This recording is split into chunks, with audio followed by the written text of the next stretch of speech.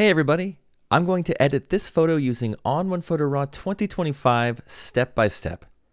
Then I'll show you how that same workflow is faster and smoother in ON1 Photo RAW 2026. So to start, we're inside of Photo RAW 2025. And the first thing we're going to do is we're going to crop the image to hone in on our bare subject. So I'm going to hit C on my keyboard to grab the crop tool. And I'm going to use this handy dandy AI crop tool, which is going to place our bear in a much more interesting position. And just also going to eliminate some of the excess areas on the top and right. Looks great to me. Let's just hit enter on the keyboard. From there, let's go into our develop tab.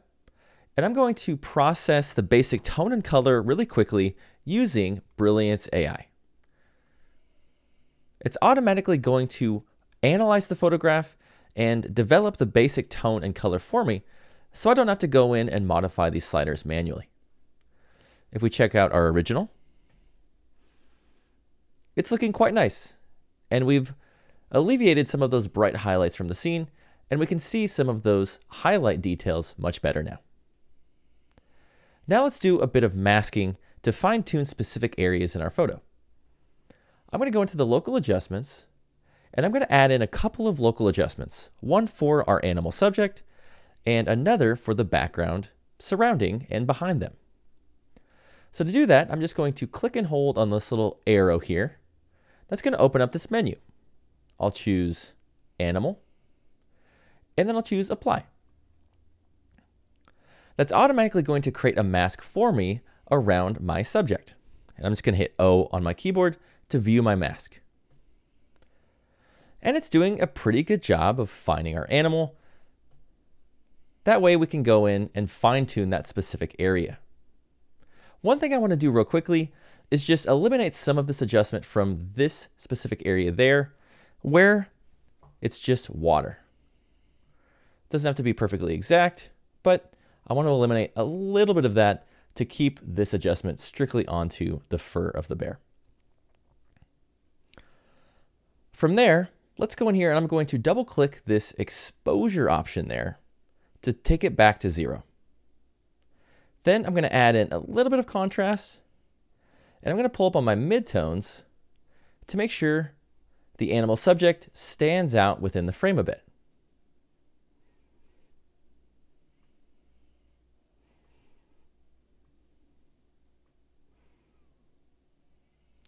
After that, let's go in and apply an adjustment to the background. So to do that, I'm going to use this arrow here.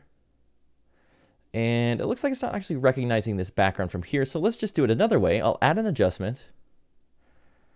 And I can use my masking properties here. I'll use this Mask AI menu. And I'll use background here. Let's choose Apply. And if I hit O on my keyboard, you can see it's essentially masking in the areas surrounding our subject.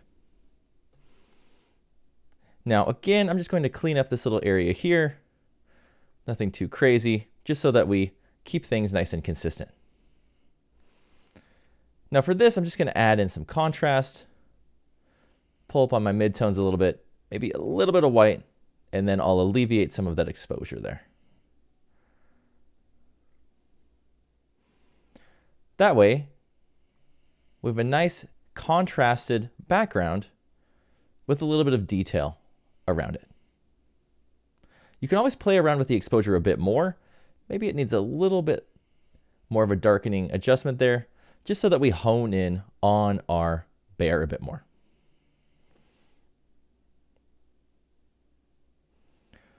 Now from there, let's go in and add a few filters to stylize the image.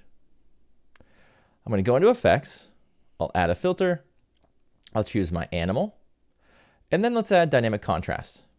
I'll use surreal, and then I'll pull back on the opacity because surreal can get quite strong at times. But if we turn this off and on, it's doing a great job of bringing in some nice detail into our subject there. After that, let's add a filter. We'll use our background option here. We'll choose glow. And I'll use one of my favorite presets for backgrounds, darker. If I turn this off and on here, can see it's doing a great job of just giving it this soft, dreamy glow around our detailed subject. One last filter here, and we're going to use vignette. We'll use Big Softy and then fine tune the opacity to taste. And let's check out our original. We have the original, and then after,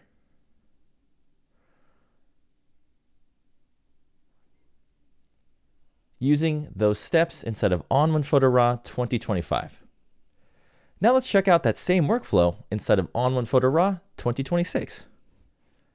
So inside of Photo RAW 2026, let's do the same step-by-step workflow. I'm going to crop the image by hitting C on my keyboard. I'll use this handy AI crop tool. Looks great. Let's hit enter on the keyboard. We're going to go over to Brilliance AI. We'll enable that. Again, it immediately analyzes the photograph and develops that basic tone and color for me. Let's go into local. And now, rather than going into that menu to find our subject and then even pulling up on that exposure to reset it, all we have to do is just click subject. It immediately finds our subject. It even creates a better mask for us. We don't actually have this region down at the bottom that we need to clean up. It does a better job around these furry areas on the side. And now all we have to do is modify that tone without actually adjusting our exposure first. So we added in some contrast and we pulled up on the midtones a bit. And now, because we have a better mask here, we don't actually have that little bit of haloing going on around our edges. Turn this off and on. And it's doing a phenomenal job of just brightening up our bear and giving it a bit of contrast. Now, to mask in the background like we did earlier, we'll just hit background. Automatically creates a mask for us.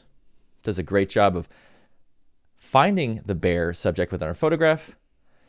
And now all we have to do is fine tune our adjustment.